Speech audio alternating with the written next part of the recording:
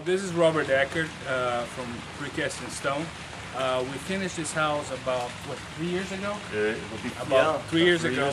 I just took a chance to come here and found the homeowner in the house, which is great. That is me, the homeowner. Yeah, the homeowner.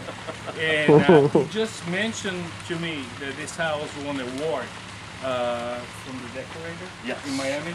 In Miami. Because of the design, the finish, the detail, and also the style. I'm still not sure what kind of award, but I'm just gonna show my website because we just found out. We're here just to get some information and to see how the work was done. If you're happy with the work, everything came as expected, was on time.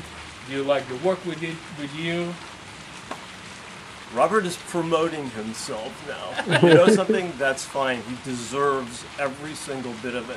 Every piece of cladding that you see on the house, on the fountain, on the gate, on the pillars, is a result of work that Robert did. Along with Wojtek, our decorator, Robert made many suggestions also. We had a hard time picturing in our minds what all of this would look like. And when the house was finished and we finally came to see it, it's one of the most beautiful homes in the area, thanks to this man. And of course Wojtek.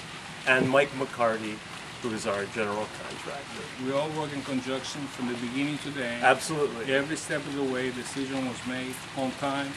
Everything went smoothly. I couldn't find a better house where things worked the way it was planned. Everything just fell into place. It was really well done job, and everybody was on the same line. It was a great job. And do you have any questions for us? So this was then completed in 2010. I believe it was 2010. 2010. Yes. Could you guys name the name of the things that were completed, like columns, window sills? Well, could you name fountains?